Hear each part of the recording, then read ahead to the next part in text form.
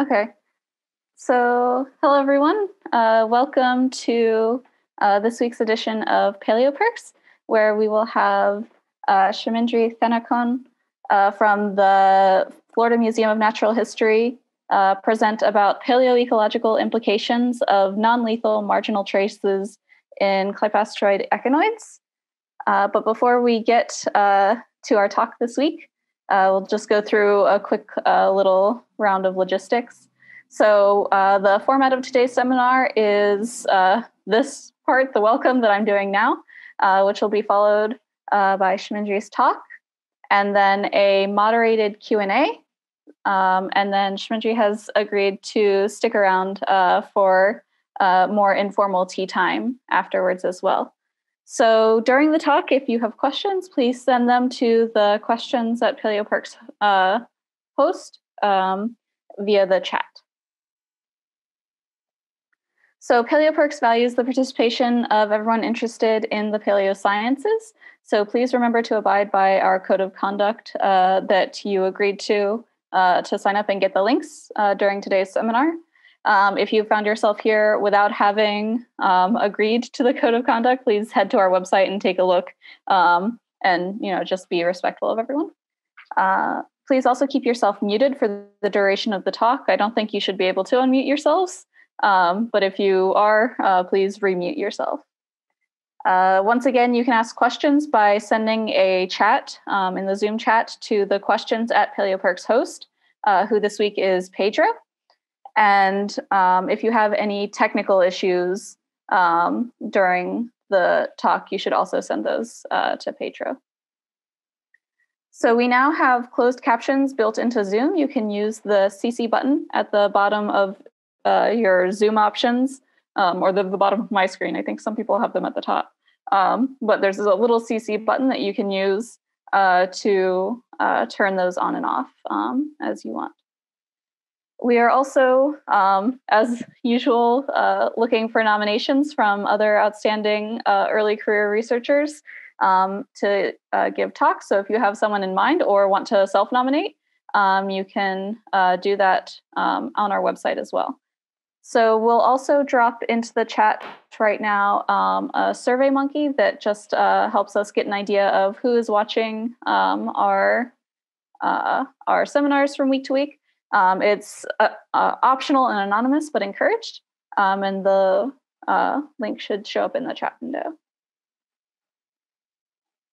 So as I mentioned, today's speaker is Shamindri Tennakoon.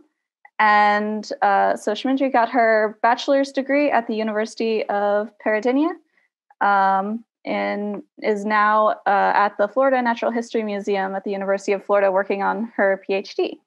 And so without further ado, Shamindri, if you want to take over the screen share, we can get started with your talk.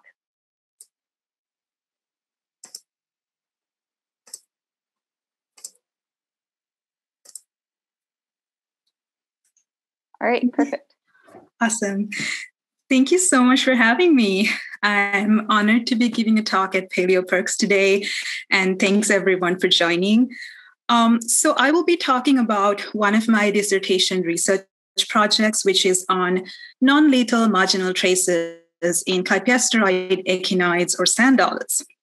This project is a part of the larger NSF-funded Echinoid-Associated Traces, or EAT project, very appropriately named and catchy, I think. I have also listed my PIs and collaborators in this project on the slide.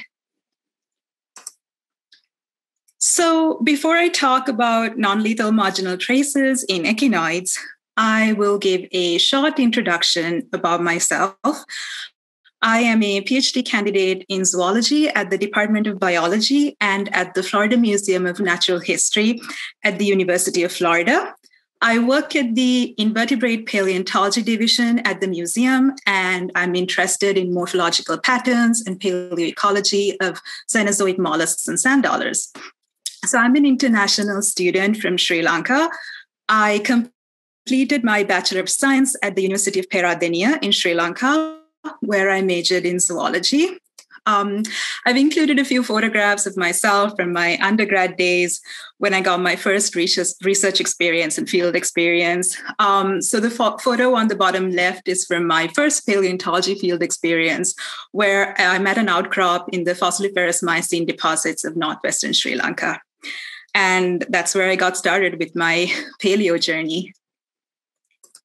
So I'll start my talk with a brief overview of predation in the fossil record. Predatory traces such as drill holes, repair scars, and bite marks preserve in the fossils of prey animals, and these are used to study predator-prey interactions in the fossil record. The figure here shows the number of occurrences of predation in the marine fossil record throughout the past 800 million years for all prey and common prey groups. The number of occurrences show an increase for most prey groups during the Cenozoic era, or the past 65 million years.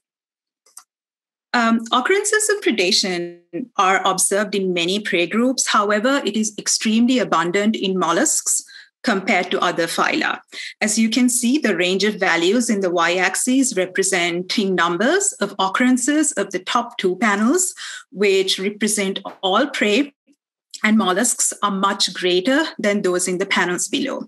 If you just look at the bars, the differences are not so obvious with the mollusks and the other groups. But if you look at the numbers in the y-axis, then that is very clear that there's a huge difference. So the figure on this slide represents prey occurrences in the marine fossil record, which is split by A, types of predation evidence, B, prey, and C, inferred predators. And it is clear that certain types of predatory traces, prey, and predators are underrepresented or underutilized in these studies, while some traces and animal groups are more prominent. So, for example, over 75% of all data here represents records of mollusks, drilling mollusks, while prey groups such as echinoderms, which includes echinoids, are underrepresented and point to major gaps in our current knowledge of predator-prey interactions in the fossil record. And some predatory traces, including bite marks, are also understudied in the fossil record. So echinoids, which include sea urchins, sand dollars, and their relatives, is an underutilized prey group with a good fossil record. While traces of drilling predation are actually quite common in fossil echinoids, even those are understudied compared to the drill holes found in mollusks. And the drill holes, which are made as a result of predation by cassid gastropods, commonly called helmet snails or bonnet snails, are one of the most commonly identified traces of predation observed in modern echinoids and fossil echinoid tests. So the top right figure here shows how a cassid drill hole looks like on Leodiosexis perforata, a small sand dollar collected from the present-day seafloor in the Bahamas.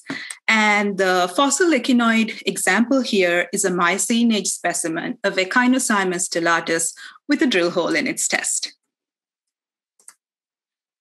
So in addition to cassids, there are various types of predators and parasites which feed on echinoids. And some of these predators and parasites also leave behind distinct traces on the tests of echinoids. For example, the small snail in the top left corner, which is a eulimid, are parasitic snails which leave behind small drill holes, typically with a distinct dissolution halo on the echinoid test. The fossil echinoid with eulimid drill holes in the bottom left corner is Echinocoris conica from the late Cretaceous of Germany. And you can see that those drill holes preserve pretty well in the fossils. So several species of fish, including both cartilaginous and bony fish, leave behind bite marks on echinoid tests. Stingrays have been observed feeding on both sand dollars and sea biscuits, and this is an example from the Bahamas. So you see the stingray and then the damage that it caused in the figure titled E. And then also gray triggerfish is a predator which has been observed to cause damage to clypeasteroid echinoid specimens in the Gulf of Mexico. And successful attacks are often lethal to the sand dollar. As you can see here, the tests are pretty badly damaged. So non-lethal or sublethal marginal traces are sometimes observed on present-day sand dollars, too, which are most likely produced by partial predation of crustaceans, including spiny lobsters, several species of crabs, such as sheep crab, blue crab, and also some species of benthic fish. So both lethal or non-lethal test damage in clypeasteroid echinoids can also be a result of mechanical damage due to hydrodynamics, such as wave action. However, the non-lethal traces on live collected clypeasteroid specimens appear to be of biological origin because of non-random species selectivity and site selectivity that is seen on the tests. So traces resembling non-lethal predatory traces are also seen in the fossil record. Preliminary surveys suggested that these traces are widespread and abundant in the fossil record, thus providing an exciting new avenue for predation studies in the fossil record. Clypeasteroid echinoids have robust tests and are capable of surviving multiple and repeated attacks by predators, Regeneration and wound healing in echinoids help the robustness of the tests, and in specimens with non-lethal damages limited to the ambitus or the outer edge, the structural integrity of the test would still be preserved, thereby preserving commonly in the fossil record. So image B is a specimen of Parascutella hobarthi, a fossil sand dollar with a healed trace on its test, which is pointed to by the arrow. And the specimen in the top right corner is Encopy aberrans from the Pliocene Intracoastal Formation of northwestern Florida.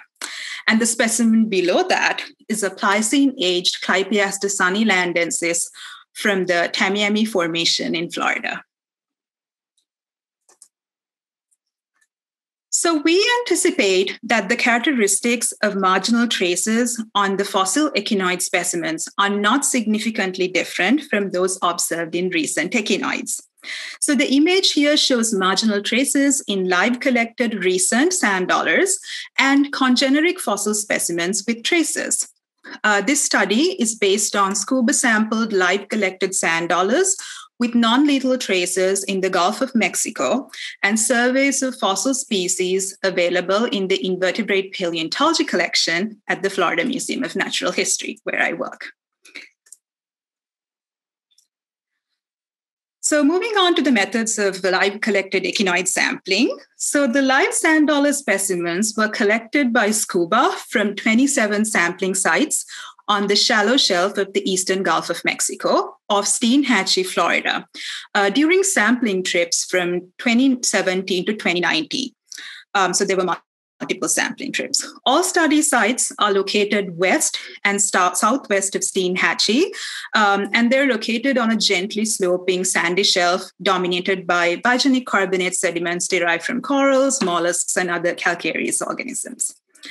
This region also has lowered salinity due to freshwater input by multiple small rivers, which empty into this part of the Gulf of Mexico. And the depths at the sites range from 2 to 17 meters. Individual echinoid specimens were hand-collected from the seafloor and immediately inserted into sealable plastic bags.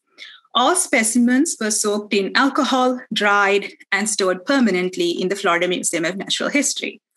All echinoid specimens were morphologically identified to species level. Maximum test length, width, depth, and ambitus thickness at anterior and posterior ends were measured with a vernier caliper or a measuring tape. So the specimens were photographed from their oral side and arboreal side. Photographs of the live collected specimens with the arboreal side facing upwards were mostly used to assess test margins for traces.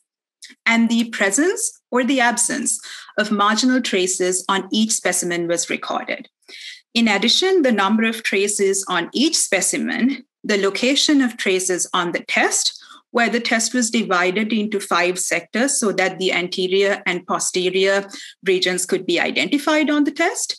And then the length, the depth of the traces, whether the traces involve the lineals, which are the slit-like structures that are found in echinoid tests commonly, or the petals, which are the grooves forming somewhat of a flower-like structure with tube feet in them for respiration. So all of those were recorded in the data set. So and finally, the surface area of some specimens, a total of 155 specimens, was measured. And for specimens with the tracers, the surface area of the complete test and the area of the tracers were extrapolated using Photoshop.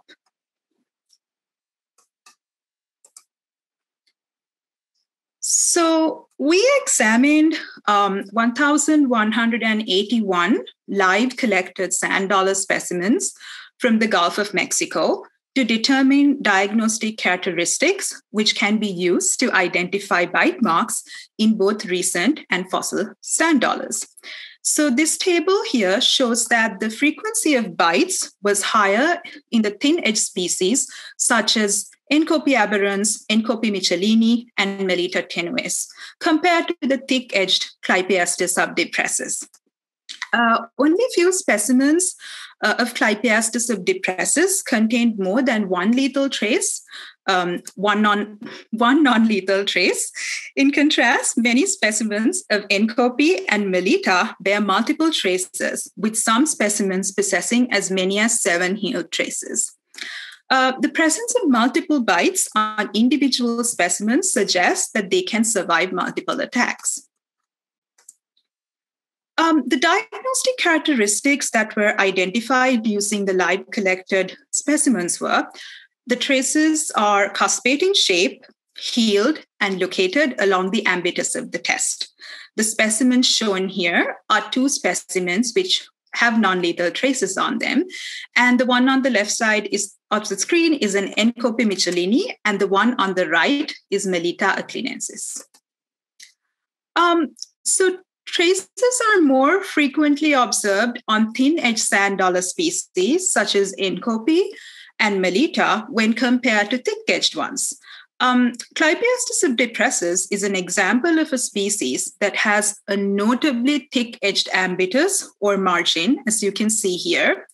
There's a view of the sand dollar, which helps you to compare the thickness of the ambitus with the Clypeaster and the thinner Melita. So the specimen on the left is, of course, Melita, and which is a thin-edged specimen.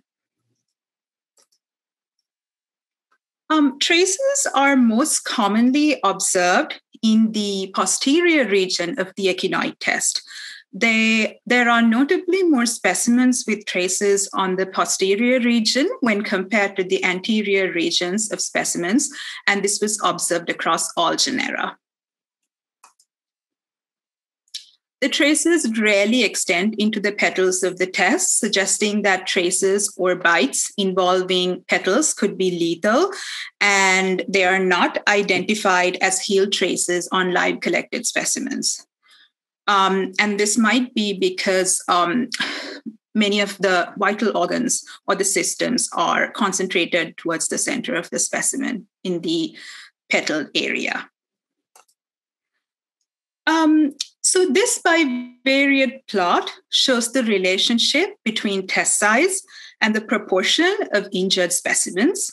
On this graph, the x-axis represents the average test length in millimeters, and the y-axis represents the proportion of injured specimens. The points are color-coded based on the species they represent, and each point is a monospecific population sampled from a single site. And only sites with at least 20 specimens belonging to a particular species are included in this analysis. The site numbers are found in the center of the points, and the lines represent 95% binomial confidence intervals.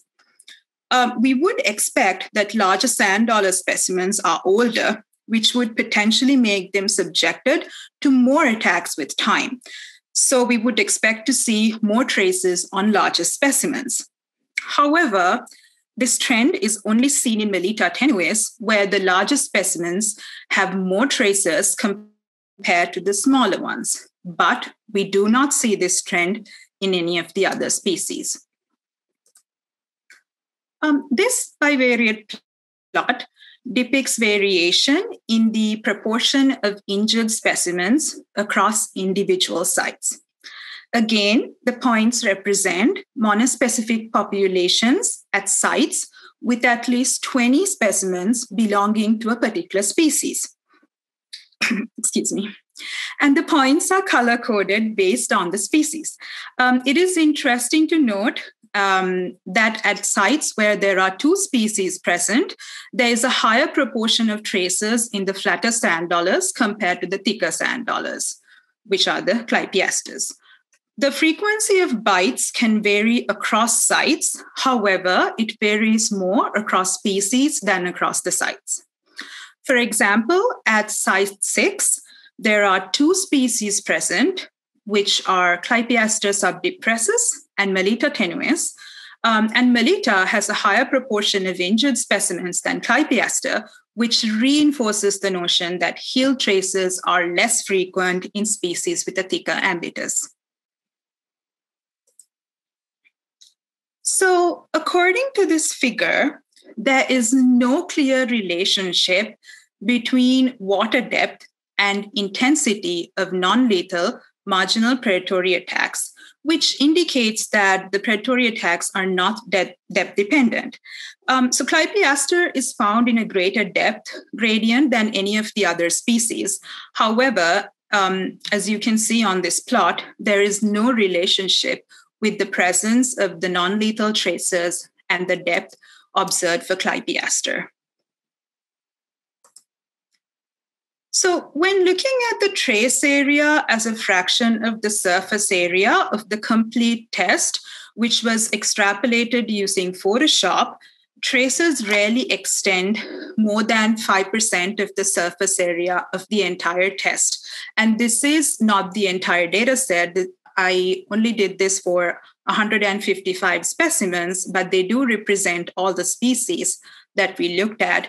And as you can see, most of the traces are pretty small, but there are a few that do reach up to about 10% of the entire test area.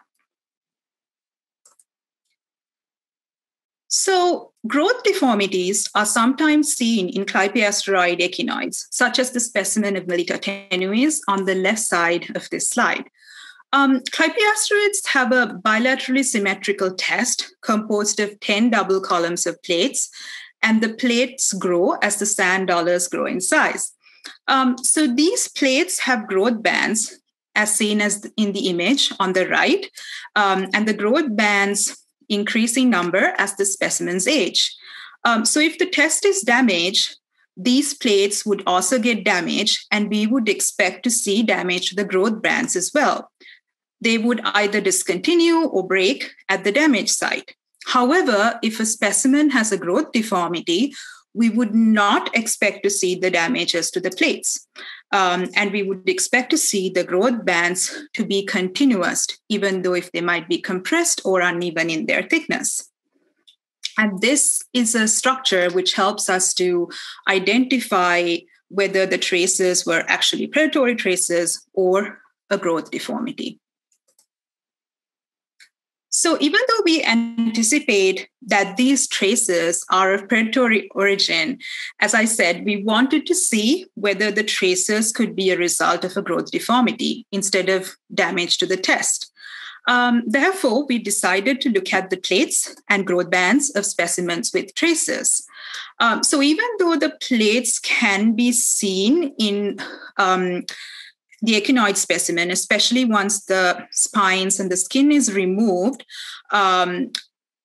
we did use some of the specimens where specimens belonging to all 4 species were bleached using commercial bleach and denuded to observe the nature of the test damage. And then we used some imaging techniques. So as a first step, what I did was I X-ray imaged the specimens at the CA Pound Laboratory at the University of Florida, which is a forensic anthropology lab, using a Faxitron cabinet X-ray system. So even though the plates are visible in the X-ray images, the growth bands are not. However, the canals inside inside the specimens are visible in the images. And when I was tracing the canals, they do appear to break at the site of damage, suggesting that this is most likely test damage and not a growth deformity. So the canals are visible in this clypeaster specimen as well. However, as you can see in this image, the nature of the plate damage is unclear because the plates are not very visible, and definitely the growth bands are not visible at all. Therefore, we decided to CT scan some specimens to try and observe the plate damage better. So this is a reconstructed nano-CT image of the previous clypeaster specimen viewed on the software VG Studio. So I picked out several live collected sand dollar specimens, which were already bleached and denuded. And then using the nano-CT scanner at the nanoscale research facility at our university, I CT scanned them. So I'm still scanning specimens and currently processing the images. So there will be more soon. So the plates are visible in this image, as you can see here, and the growth bands become visible when moving through the planes in the 3D image. However, the resolution is relatively low, but it does appear that the plates are broken at the site of damage, and the growth bands appear to also be discontinuous and broken off. However, I will be continuing to scan several more specimens with varying extent of damage, and those belonging to all the different species to observe the growth band damage, which is seen on the plates, to better understand the nature of the damage. So fossil sand dollars in the invertebrate paleontology collections at the Florida Museum of Natural History were also examined for marginal traces resembling those observed in the live collected specimens. The fossil species include Clypeaster sunnylandensis, Incopotamia and Melita echinensis from the Pliocene portion of the Tamiami Formation, Ebitella carsoni from the late Oligocene of the Arcadia Formation, Waithela eldridgei from the early Oligocene of the Bumpnose Limestone, and finally Clypeaster rogersi from the early Oligocene of Florida. This is from the systematic collection. So fossil echinoid tests were screened for similar morphological traces as those seen in the live collected specimens, and they were interpreted as non-lethal predatory traces if they match the morphological characteristics of the modern traces. And according to the protocol utilized for screening live collected specimens, the presence or the absence of the marginal traces on each specimen was recorded.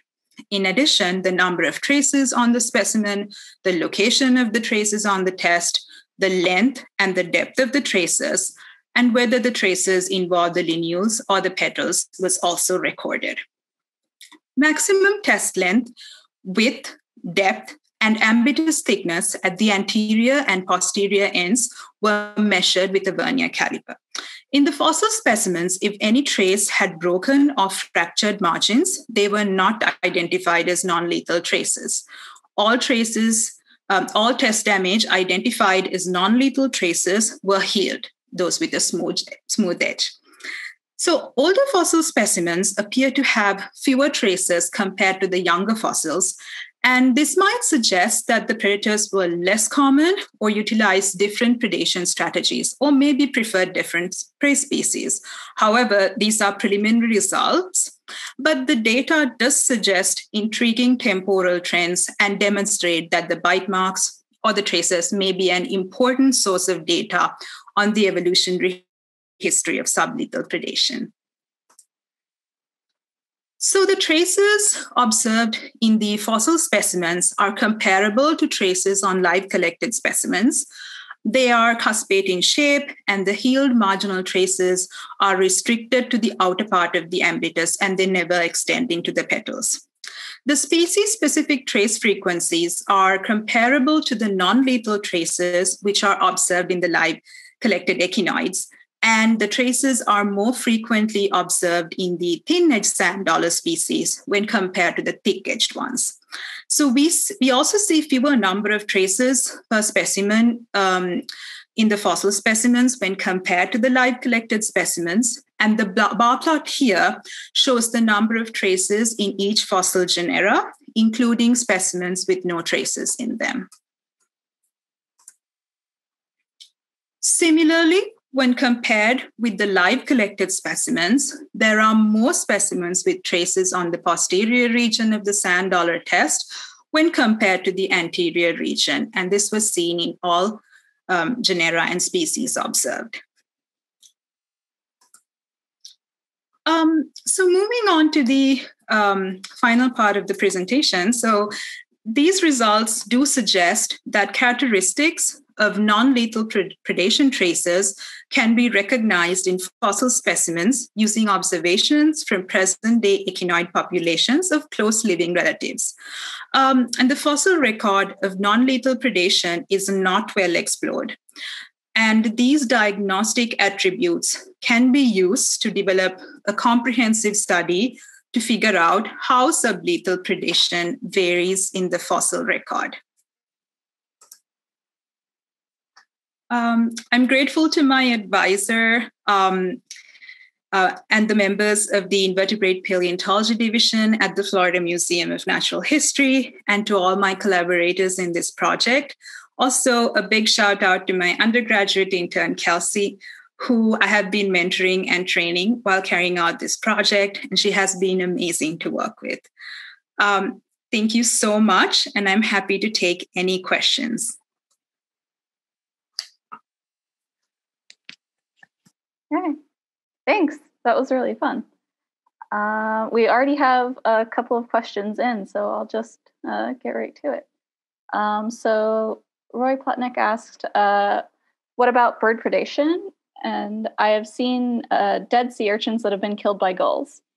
Also, regular echinoids also predate on sand dollars. Any evidence of that? Yes, so birds are, and several other vertebrates, including reptiles such as turtles, those are also predators of sand dollars like clypeasteroid echinoids and also other echinoids as well.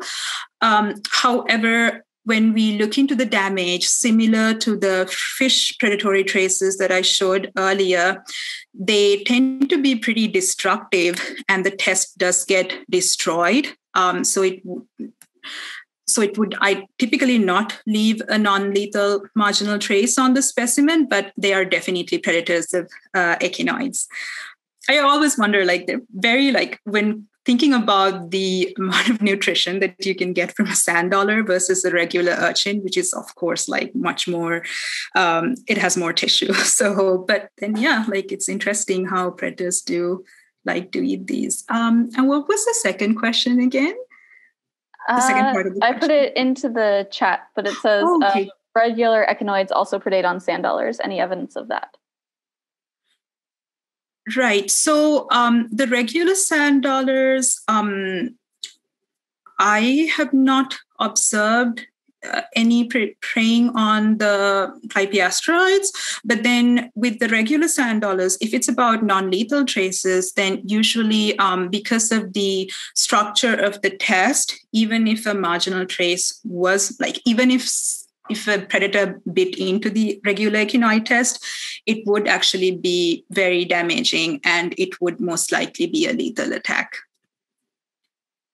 Right. So we have another question from Morrison Nolan that says, for echinoids in general, what is the ratio of total body mass to edible flesh for their predators?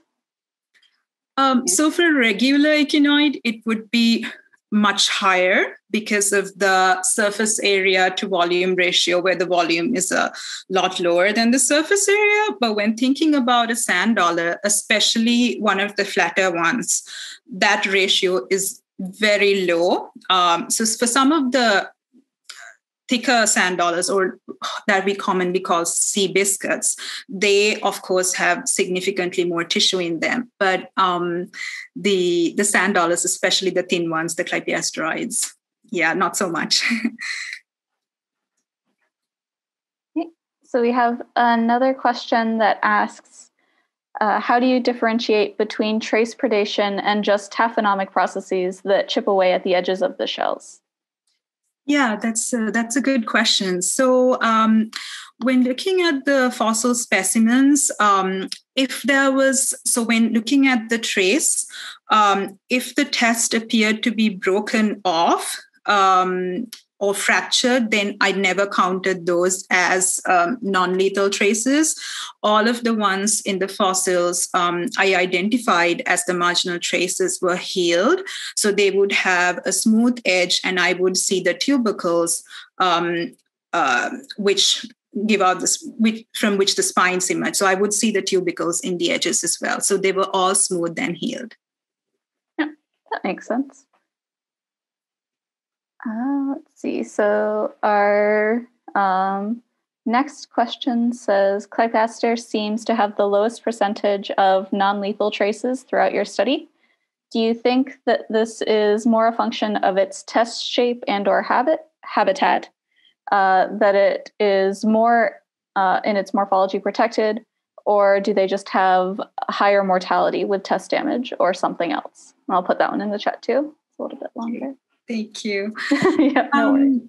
Yeah, so that's a good question, because one of the significant differences between the clypeaster test morphology when compared to the thinner sand dollars such as Enkopi and Melita would be that the ambitus is definitely thicker, and also the overall the test is actually pretty big and thicker. So I think it makes it a little difficult for certain predators to actually prey on it. So I think it's mostly because of the test morphology, but I need to look into it a little bit more to see if there is something else going on, because they're all found in similar habitats. Like they don't burrow deeper into the sand. They're all like pretty like under a shallow layer of sand, so, or just like exposed at times. So I think it's mostly to do with the test morphology and the preference of the predator versus the habitat. And then it looks like we've got one more so far. So a reminder, if you have questions, please send them to the questions PaleoPERCS host, who is Pedro. But in the meantime, this one says, why do you think that older specimens had more traces in one species but not the others? Do the relative thicknesses change differently as the different species grow? So, yes. So not usually. The thicknesses, well, they do change, but it is proportionate to the size of the specimen so that the shape is maintained throughout its growth. It was interesting where we saw more traces in larger specimens of just the Melita tenuis, but not in the others. And not really sure what's going on with that, because Encopes are, when just thinking about the thickness, the Encopes are slightly thicker than the Melitas, but not so much. So we would expect to see the similar patterns, but strangely not. Maybe with more specimens, we could come up with a better pattern, but right now I'm not too sure. All right. I don't see any other questions. So if that's the case, I will go ahead and take back the screen share. So thank you, everyone, for joining us. We'll put the SurveyMonkey link back in the chat in case you haven't had a chance to fill that out yet. And please come back next week to hear Matthias Senesil from Durham University in the UK who will talk to us about the Cyclostratigraphy Intercomparison Project, CIP, and the cyclostratigraphy.org website. But don't leave yet. So as I mentioned before, Shamindri has agreed to stay for tea time. So please join us there, where you can learn a little bit more about her and her research path. and what she's doing with her sand dollars. And as well as, meet anyone else who decides to stay, make new friends, or just generally relax a little bit before you get back to your regularly scheduled day. So we'll set this little timer so you can have a quick 2-minute break and get a drink of water or what have you. And then we'll be back in 2 minutes for tea time. So thanks, everyone, and we'll see you in a bit.